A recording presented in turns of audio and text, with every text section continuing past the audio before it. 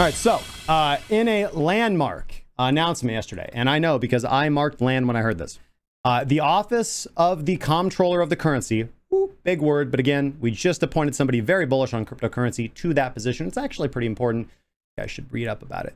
United States regulators said that they are going to be allowing banks to provide custody solutions for Bitcoin and other cryptocurrencies for American citizens. Repeat that. The Office of the Comptroller of the Currency just said, yo, banks in the United States, you are good to go. Provide those banking services. Drop the mic. Yeah, it just happened, guys. Now, this is an extremely important development for the cryptocurrency industry, and it is coming amidst Senate hearings on digitizing the United States dollar, along with China's digital yuan positioning itself to challenge the dollar's global dominance, although China has a myriad of problems before it's ready to step up to the big dogs.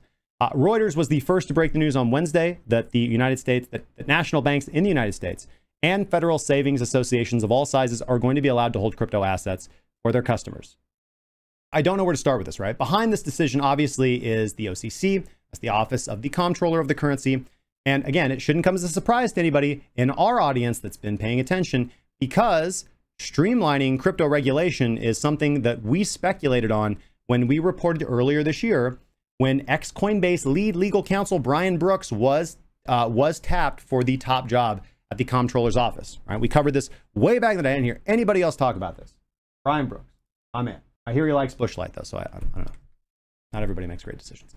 Now, in the announcement from the OCC, they described this custody service as a modern form of traditional banking activities. And in many ways, this is a major precedent that's being set as far as US regulation is concerned. This relates to cryptocurrency like across the board, right? If you were wondering if Bitcoin or crypto in general was going to be brought into the traditional banking fold, it is. The answer is yes, we're there.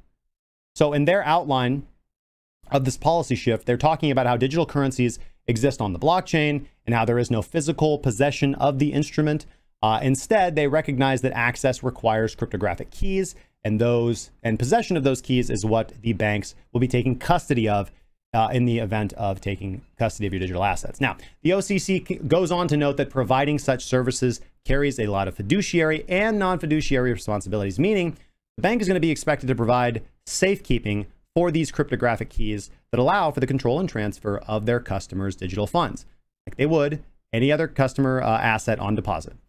Don't just let somebody walk into your vault and take your customers' gold or old coins. Now, as far as the entire cryptocurrency community is concerned, despite the fact that having third parties like banks store your Bitcoin being contrary to the ethos of decentralization, it does seem that the majority of the crypto Twitter space is liking this idea of traditional finance merging with the crypto industry.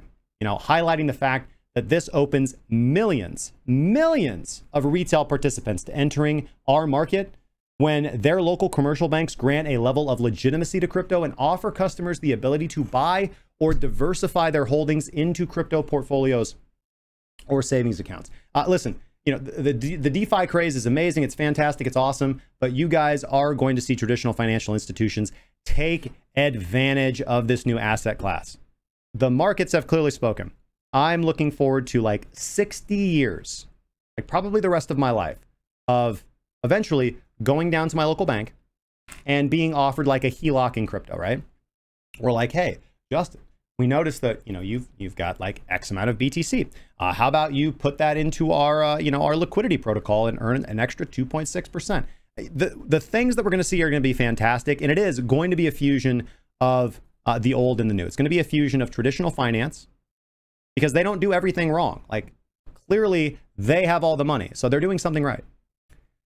Combined with, you know, the new method of doing things, which, granted, some of them are absolutely fantastic and awesome in the way that we should be doing things, but they don't have all the answers, right?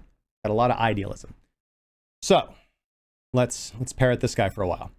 Now, blockchain expert and ex-Citibank analyst Ian Lee tweeted his take on this whole situation, stating that this is huge news for the industry, right? He says, quote here, one day we'll see Bitcoin in your Chase and Citi Online bank accounts. Because of the profits and the importance of deposits to banks, you're going to be seeing them one day offer Bitcoin buying like Square and lending like BlockFi, just like I said. So make no mistake about this. Yesterday's policy call by the OCC is going to go down in history as a watershed moment in Bitcoin's adoption. It's going to be it's a milestone in crypto's history here in the United States, and it's going to pave the way for a new wave of retail adoption and the institutionalization of public digital currencies to something more than just speculative trading instruments like this. This is the time, guys. Right? So, song recommendation of the day: Nevermore. This is the time. So the future is not going to come down to a battle between fiat and crypto. Right? These two financial assets are going to learn to coexist together. They're going to do the two-step. We'll be seeing it. A little bit of HELOC, a little bit of Bitcoin, a little bit of country, a little bit of rock and roll. But this is massive, guys. And again, this is not the time to go out and bet the farm.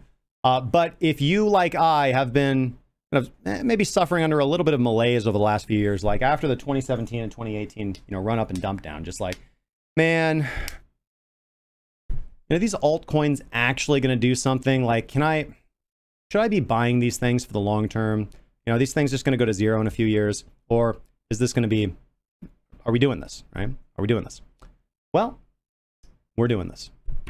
Let me know your guys' thoughts and comments in the section down below. Seriously, guys, I love the comments, respond to them. And we are going to be selecting a random commenter once a month to receive free access to our premium trading group, a 1-month premium basic subscription, giving you access to our premium indicator suite, premium signal service, and our introductory educational material, our onboarding tracking sheets, and our premium Discord community.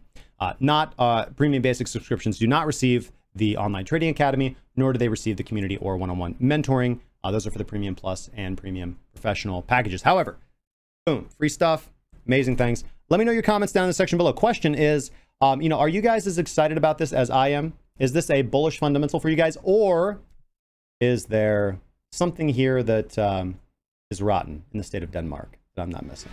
Let me know what I missed.